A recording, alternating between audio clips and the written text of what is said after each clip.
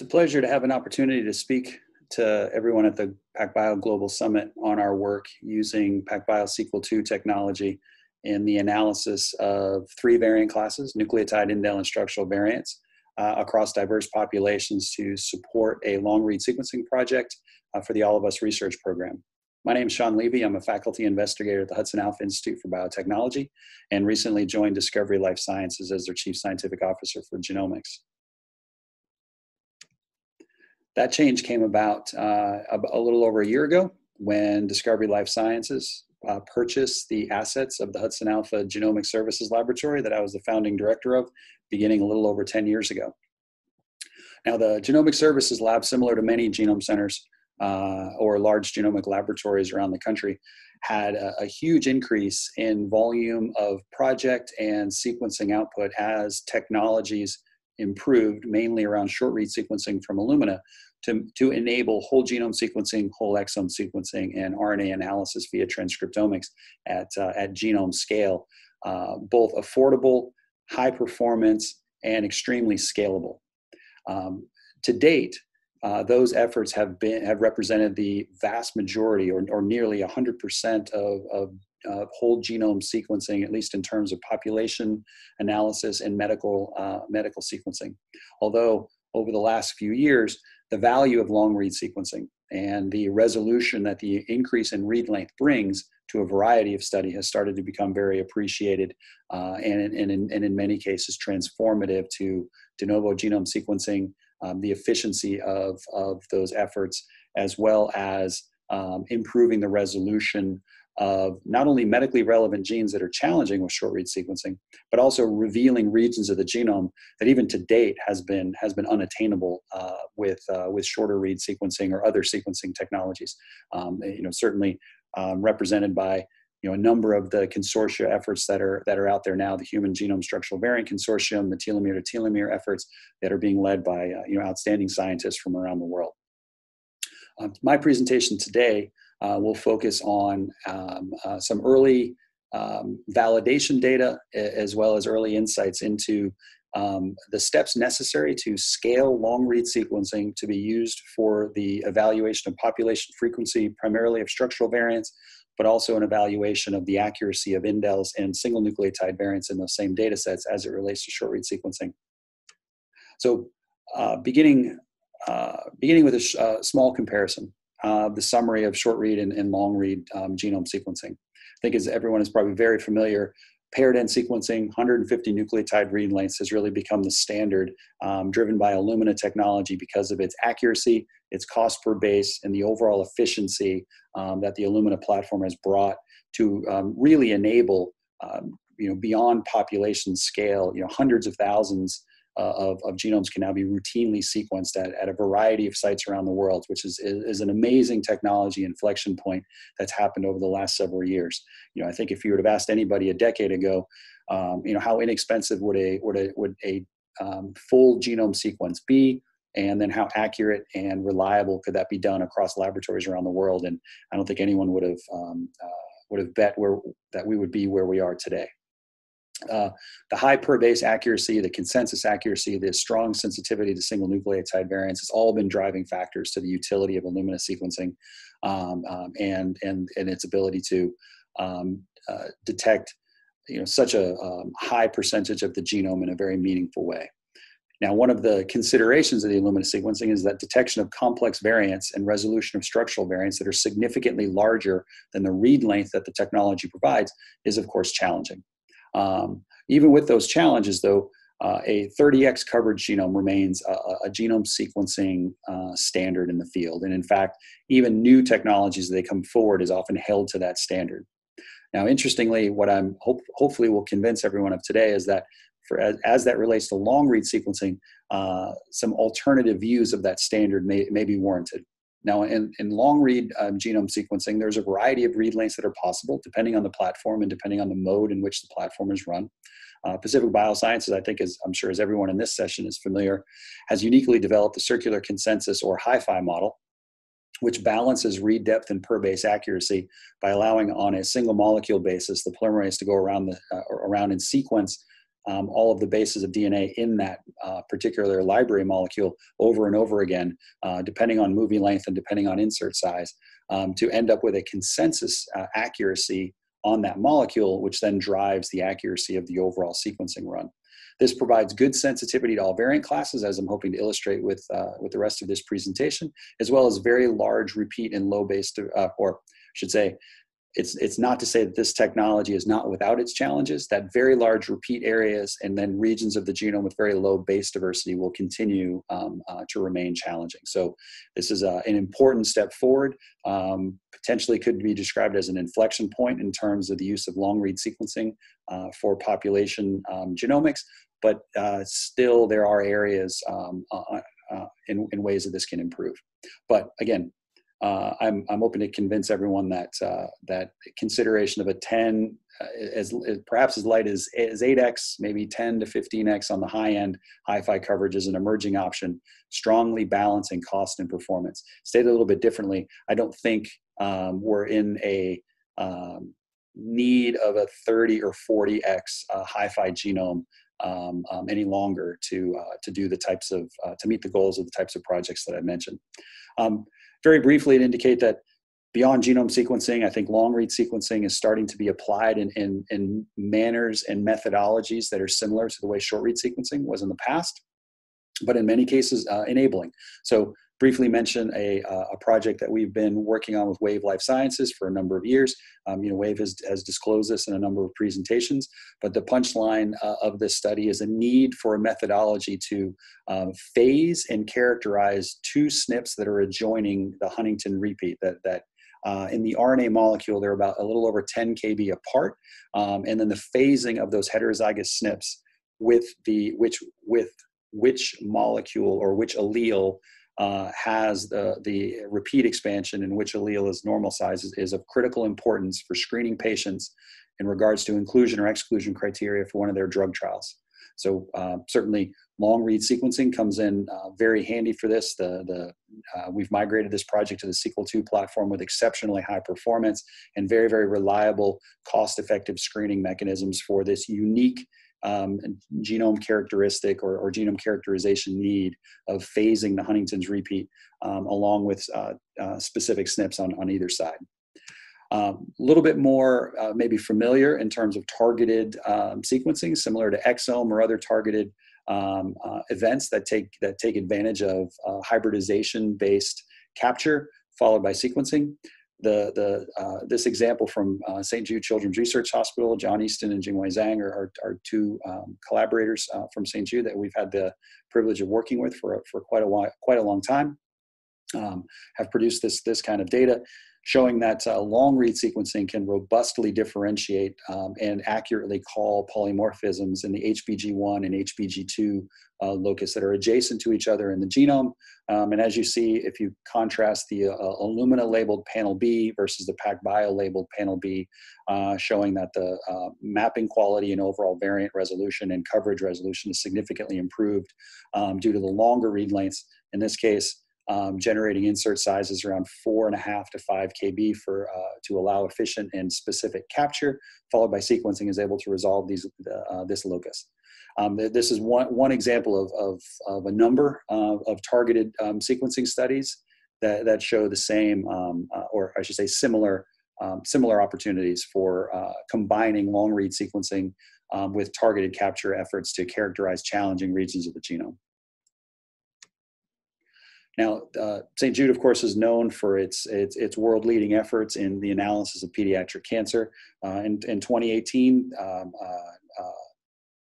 Ma and Lu and colleagues with the senior author being Jingwei Zhang published a pan-cancer analysis showing the both transcriptome or genome and transcriptome analysis in pediatric leukemias and solid tumors. And some of the results from one of the figures is summarized at the top.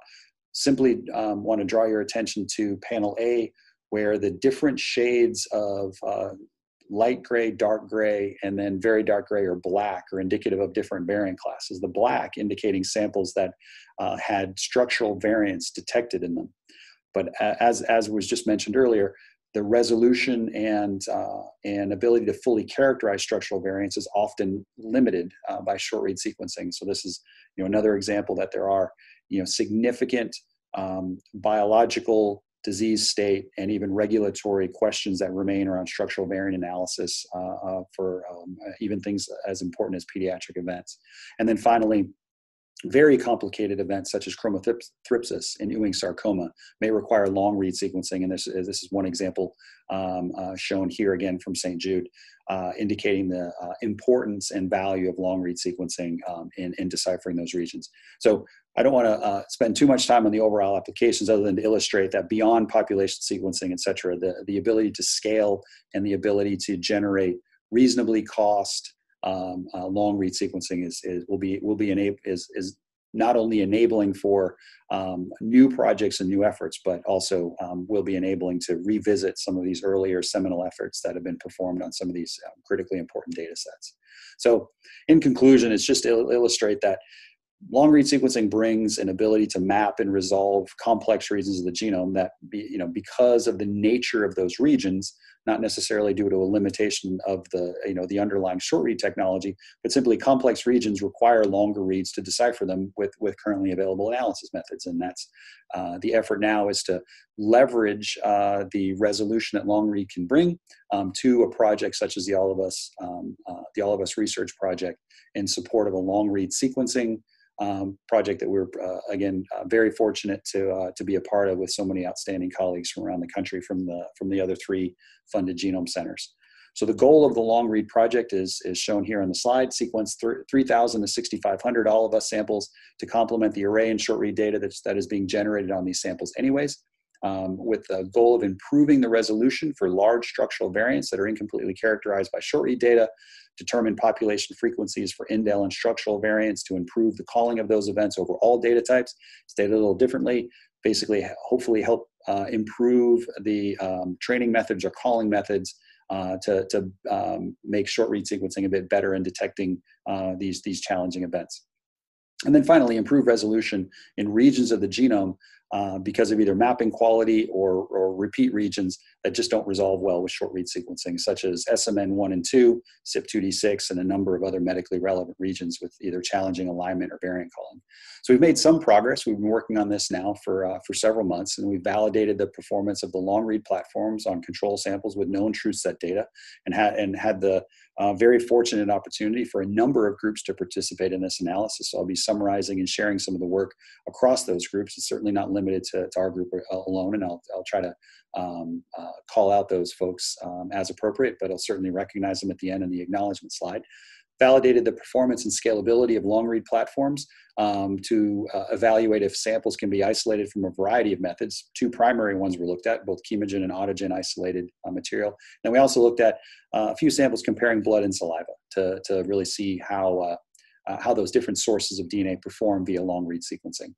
And then, to meet the goals of the project is to determine the sensitivity and precision over 3 variant classes for low coverage long read data. And that is structural variants, defined as anything that's 50 nucleotides and larger, indels, defined as 1 to 49 nucleotides, and then of course single nucleotide variants, substitutions, etc. Now the project had a couple, is a little bit more complicated than I'll present today.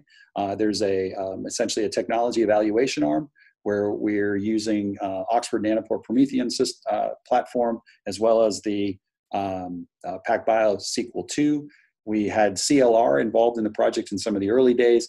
We've decided that CCS has a number of advantages that place it well in favor of CLR, so we've largely dropped the CLR as a key component of the study. We continue to perform some of the analysis on the ONT platform. There's a couple of slides that'll mention some of that, but again, I'm going to focus the rest of the presentation on the analysis surrounding the PacBio platform, and rather than make this a comparison between PacBio and Oxford Nanopore, I'm instead going to focus on some of the lessons learned and analysis that we've done specific to the PacBio CCS data that's been generated as part of this program. So we wanted to take a holistic approach and really look at what we could do on library preparation optimization. And in the interest of time, I won't go through all of those steps. we'll certainly make this available as we get a little more validation data and a bit more understanding of, where our, very strong consistencies or inconsistencies are. But the two things that we've, I would say two highlights are, been able to achieve less starting material. In this case, going to 3 to 6 micrograms of DNA input rather than 10 to 15 micrograms of DNA input. I don't think we're the only group that's reduced these inputs down as we've gotten a little bit more familiar with the library preparation, been able to make some optimizations. And then also, we've largely stepped away from the blue pippin instrument, mainly because the blue pippin can do 4 samples in about 6 hours. We kind of observed it had a little bit of a broader size selection than we really liked, and so we moved in favor of a bit of a higher throughput process where you can get about 11 samples done every 4 hours, 22 samples a day or so, and it's highly scalable to even higher throughput than that. And coming all together, what this has done is allowed us to very, very routinely produce sequencing libraries with 18 to 21 kb insert sizes and do so from a range of input materials, both input quality, input source, and input quantity. So how this scales and the way the current workflow is architected is as follows: 32 samples a week when run in 96 samples per batch. So that basically means we do 1 prep batch a month or so, and then run that over multiple runs on multiple instruments. So this can be accomplished with 2 laboratory technicians, 2 Megaruptor instruments, giving a capacity to shear all 96 samples in about 6 hours. Library preparation and size selection for those 96 samples is completed over 3 days. And then when a subset of those samples, in this case with 8 PacBio instruments, you can load 32 samples a week. In preparation for those loads is a polymerase binding step, which takes about 6 hours. So let's call that a day. In total, that provides a production cycle of 5 days. And starting from day 1 at the very, very beginning, the first Sequel II load will be on day 5, and then each instrument can run 4 samples, of course, 1 per cell. That gives 5 days to finish the run. Therefore, 8 machines, and the math works out to 8 machines having a capacity of 32 samples a week, 3 weeks per 96 samples at that 1 sample per SMRT Cell. And then while the instruments are running, prepare the next batch of libraries. We found that the libraries are very stable up to polymerase binding, and that the biggest bottleneck in this is some of the waiting for data to finish, waiting for data to transfer, evaluating run metrics, et cetera. And so that's why we were quite enthusiastic to hear about the Sequel IIe platform, which this is a figure taken from some of PacBio's literature, which essentially just shows the ability to parallelize analysis on that platform while collection is starting on the next SMRT Cell, just allowing a greater efficiency in terms of instrument runtime to be achieved. And so we're enthusiastic about this, looking forward to giving it a try in the laboratory in the near future, and really seeing what kind of overall efficiencies can be gained on the platform. So what we found is if we, again, put all these lessons together, you can tune insert sizes pretty robustly. And so this was some of the work. Draw your attention just very briefly to the right-hand side of the slide, showing the insert size from around 13 kb all the way out to 36 kb. Quite reproducible, quite routine across, in this case, a variety of reference samples. And we can see the same thing from blood, actually a bit better performance. These are all cell line derived materials. We see actually a slightly better, more consistent performance for blood derived material, and then again, good performance with saliva derived material. I'll note very quickly that how the samples are isolated actually makes a difference. In this case, you're looking at chemogen versus autogen DNA. Point is it just indicates that there are some mild tweaks to the protocol depending on where the samples come from and how they're handled. But important to note, shown here again, analysis performed by Pete Adano and Evan Eichler's lab at the University of Washington. Again, in the interest of time, just summarizing quickly, that if you look at the solid, which is blood-derived DNA, versus the dashed, which is saliva-derived DNA, in blue versus purple, which is chemogen versus autogen, respectively, in both insert size as well as quality scores, there's no appreciable difference in those samples. And then that's kind of repeated in a little more detail in a tabular form below. If we take that one step further and ask, do we see differences in instrument performance or library prep batch performance? Again, the answer is no. We see, again, very good, these are all very recent runs, very good polymerase yields, as you see here, This has been one of our largest yields we've seen yet at 510 gig of raw polymerase read off the instrument with these coverage metrics, leading to almost a 12x CCS coverage on that particular sample with almost a 21 kb insert size. Then shown on the right-hand side is the batch performance of the two samples. This slight increase in insert size here was intentional. We wanted to try to bring this up a little bit closer to 20 kb mean, and I think we're gonna stay here in the 20-21 kb range for the mean insert size, because once you look at the CCS based insert size or the Q20 insert size, those numbers drop off a little bit. So we want to keep that a little bit higher without getting too big. So now in terms of probably the more important data of the presentation. Again, the next couple slides are representing work done from Pete Adano out of Evan Leichler's group again. It was fantastic to have Pete perform some of this analysis, not only because of the expertise of him in Evan's lab, but also having an independent group look at this data as presented. So the next three slides have the same structure. What's shown on the table is repeated in the plots on the side, and what you're looking at numbered in sets 1, 2, 3, and 4 is the inclusion of data from 1 smart cell, 2 smart cells, 3 smart cells, or 4 smart cells, and then what the effect of that increasing data has on true positive, false negative, precision recall, and F1. And the take-home message from all of this, with some slight differences between whether it's a structural variant shown on this slide, indels on the next slide, or SNVs or single nucleotide variants on the next, is that the idea of going to a 40x CCS genome to accurately detect all 3 variant classes really does run into pretty rapidly diminishing returns. I think you can do a great job with 1 smart cell per sample. That 8 or 10x coverage gets a bit better at 2 smart cells. So, again, if resources allow, going to 2 smart cells per sample would be fantastic. That's 16 or 20x CCS coverage. But then you again, in each of these cases, you see this drop off. If you look at the changes in precision, changes in recall, and even just the overall changes in the true positive, false negative rates, it's hard to justify going beyond 2 smart cells, and maybe even from a population genomics perspective, even going beyond 1 smart cell would be tough to justify. So again, structural variants shown here, little bit more of an improvement between 1 and 2 smart cells in the case of indels, those 1 to 49 nucleotides as you see here, and a little bit represented on the graph, but again, rapidly diminishing returns as you go to 3 or 4 smart cells. And then kind of in between what we saw with the structural variants and the indels, what we see in the SNVs. So again, some improvement from 1 to 2, then essentially no improvement as you go beyond 2 smart cells per sample, indicating that you can get very robust, accurate data from 1 smart cell, improve that slightly with 2. We're talking about designs of, well, what does it look like with 1, 1.5 smart cells or things like that. But for the most part, we're really focusing on one smart cell per sample. So as far as data summary, we can see, we've generated data across a diversity of genomes and see similar performance as you see summarized here. So for the Puerto Rican, Han Chinese, Yoruba African, and then Ashkenazi Jewish sample, insertion, deletion, and inversion events, indel events, and then SNV events. And you see kind of the expected pattern of changes in SNV events depending on ethnicity of the genomes. And then again, very, very similar accuracies that you saw represented in on the HG002 sample in the earlier.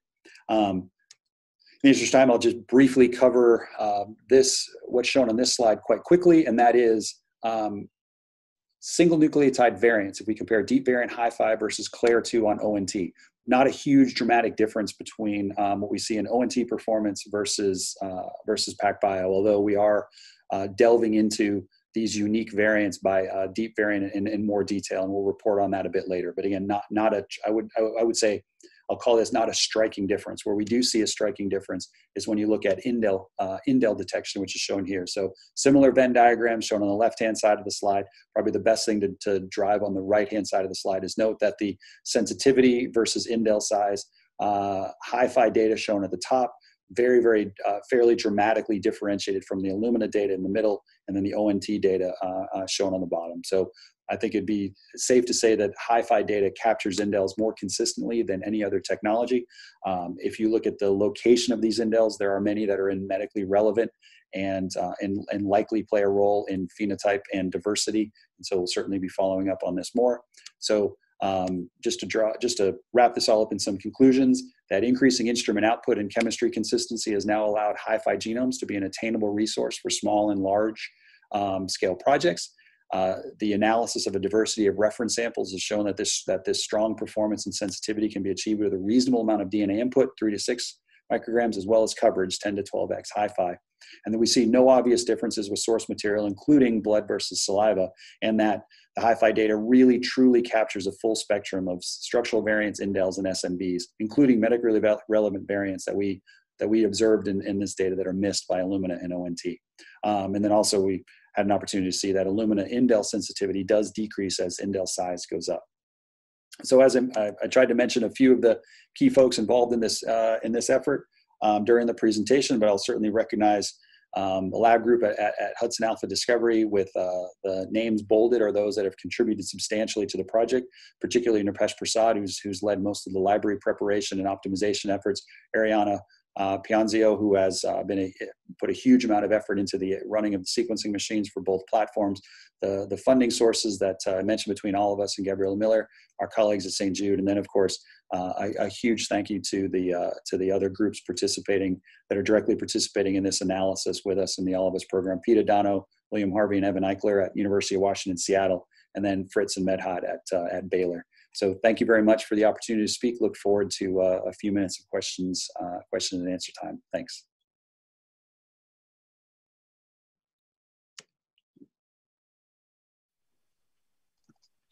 Hi, everybody. Thank you for joining us today. Today with me, I have Shawn Levy, who's the CSO of Discovery Life Sciences and a faculty investigator of Hudson Alpha. We have a few minutes here for some additional Q&A. So if you could go ahead and put your questions up into the chat, I'd be happy to read those for Shawn, and we'll get started there. See, I can see there's questions coming in. So Shawn, maybe in the meantime, while those are coming in, maybe you can elaborate on what has been kind of the biggest challenge to get these programs rolling and kind of get them jump started.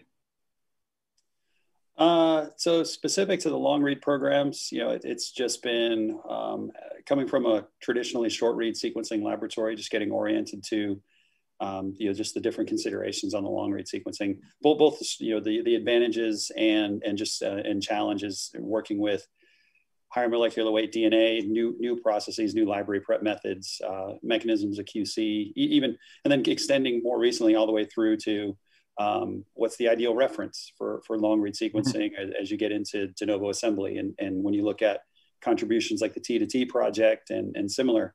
It brings up lots of new and interesting questions as to how to best evaluate this data. Yeah, that's a good point. I never thought about the reference choosing. That would be a difficult one to kind of come across as to, and what, just for my own knowledge here, as I can still see stuff typing here. What type of reference did you actually choose? I mean, there's so many out there. Like, what was the determining factors in that? Yeah, so it's probably the usual process. So if you're comparing long read and short read data together, coordinate-based system is really important. So GRCH38 is kind of the standard. We still use earlier references because of the cases of clinical annotation in some projects, but I would say it's 38 is certainly the standard. But interestingly, and I think earlier talk today about Evan Eichler and a number of other studies that are ongoing, particularly with the substantial integration of long read data for phased and de novo assembly. It's probably a pretty I would expect we'll travel down a road that you end up having kind of dual analysis paths for long read whole genome sequencing. One analysis path is to align to a coordinate system so you can annotate and interpret data along those lines. And the other, if your ultimate goal is really truly identification and cataloging of all structural variants, that a more phased reference based analysis will be advantageous. Yeah, definitely. All right, so I have a couple of questions here from a number of people here. Library prep for the 96 samples per batch, is this done manually or is automation used? It's primarily manually, but with multi-channel pipettes. So we've not yet put it on a deck. it's still a small enough batch with the steps involved, and at least in our lab and in our environment.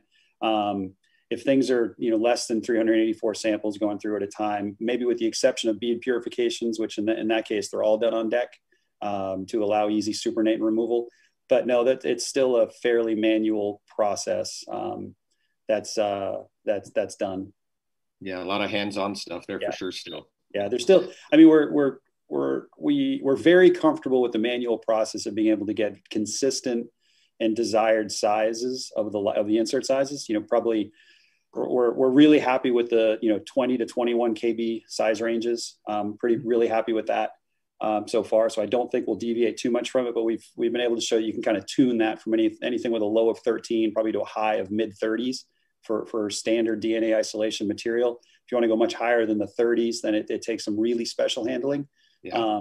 But again, we haven't, for the CCS reads, for the goals of the projects we've undertaken, that 20 kb range seems to be really good. And we'll see if I'd really have to consider the automation schemes to make sure it'd be worth it.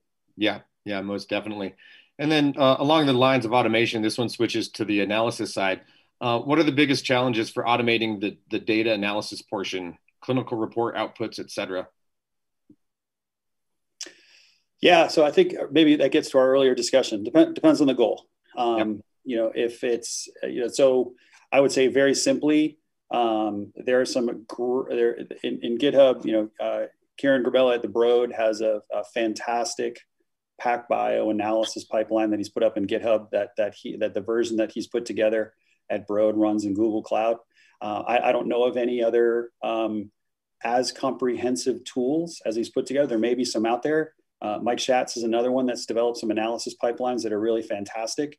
But again, it depends on the goal. If clinical annotation is the goal, then again, an HD38 followed by kind of pick your favorite clinical annotation pipeline is going to make sense for all the usual stuff. What we know is the single nucleotide variants and the small indels are really good. If you're going down the road of short read genome negative clinical samples that you're reflexing to long read, I think in those cases, certainly doing the structural analysis in the typical fashion makes sense. But I think also in those cases, you want to look a little deeper for novel structural variants or novel indel events that may not be as obvious in a earlier reference-based consort or reference-based effort, and instead may want to consider again, an alternate analysis pipeline that where annotation won't be as easy, but your insights will probably be a lot deeper. Sure. Okay, perfect. Everybody, unfortunately, that's all the time we have for today's Q&A. If you've supplied questions that haven't been answered, we will definitely get you answers to those and follow up with you on those. So be patient and we will get you those answers. Okay. Thank you, Shawn, for your time today and for jumping on here. Yeah, thanks. Great. Good talk. Thank you very much.